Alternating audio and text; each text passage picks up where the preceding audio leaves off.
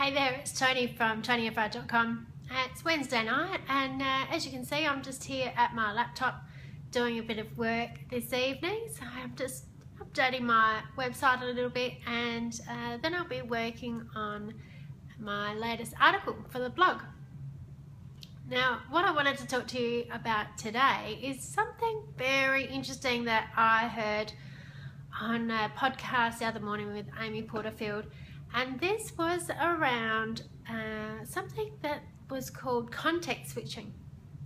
So what this is about is when you try to focus on more than one project at a time, you actually lose quite a substantial amount of productivity.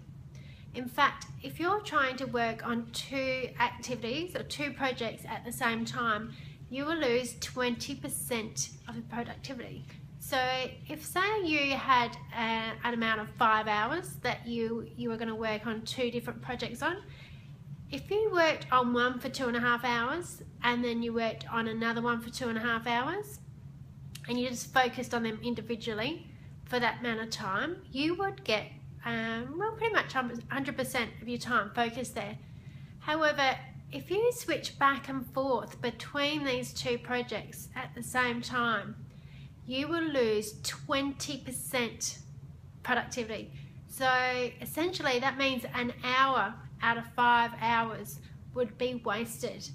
Now I don't know about you, but I value my time pretty highly, and it's a lot of the reason why I created an online business to start with.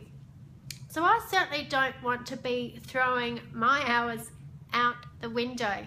So and the other scary thing about this is that the more projects you try to work on at once, the higher this rate of lost productivity gets. So for example, if you're switching between 5 different projects, you can be losing as much as 75% of your productivity. Now, that is something that I'm not interested in doing in the slightest. I really want to make the most of my time.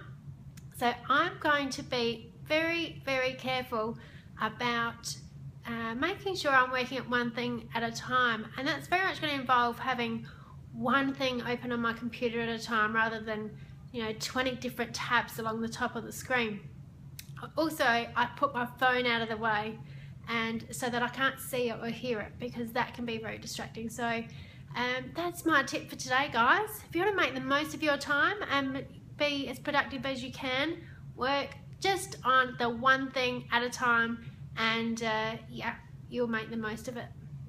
Alright guys, well I hope you're having a fantastic day. It's halfway through the week and I will speak to you tomorrow.